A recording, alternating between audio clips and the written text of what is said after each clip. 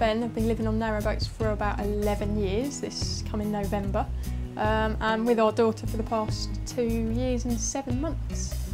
Yeah, we love the boat life, you know, being connected to water. This is the only area that you could afford a waterside home, so we've got premium spot.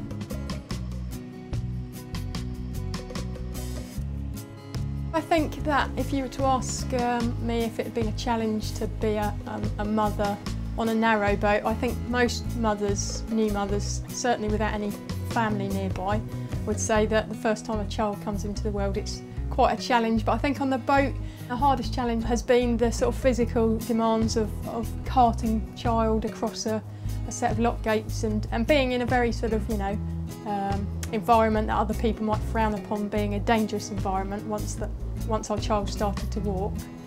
But however, I think that if I lived on a busy A road, I'd have a set of different challenges.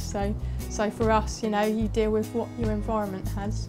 And I think she enjoys naming the wildlife with me and having swans to feed from her doorstep and blackberries to pick right in there in the garden or opposite on the towpath. So I think it has a lot of different treasures around us to live here on the boats.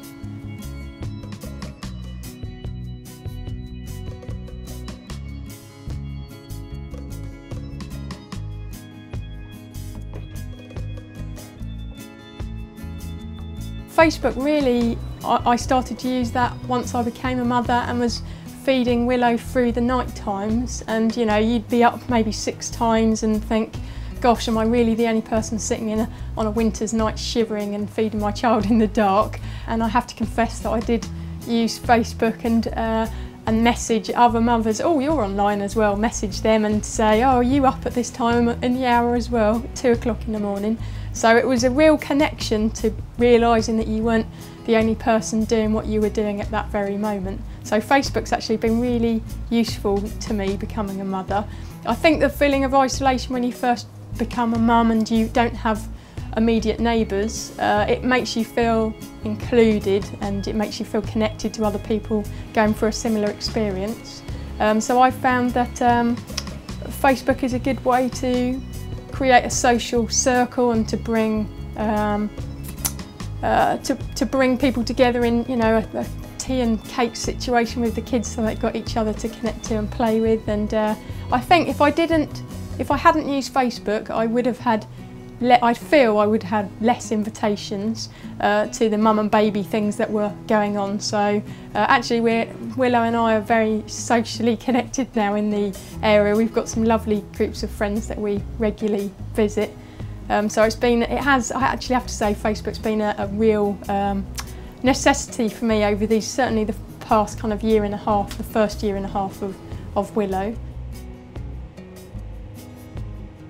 We have people that go up and down on the canal and they use Facebook. For example, there's a pump out boat, or the poo boat as we like to call him, which is a guy with an old working boat similar to this but without the top on, with a whole bunch of tanks on the front of his boat, and he goes around and he pumps people's toilet out for a living, which is actually a very useful service because some boats have integral tanks for those. Some of them it's like a bucket and you can carry it off yourself.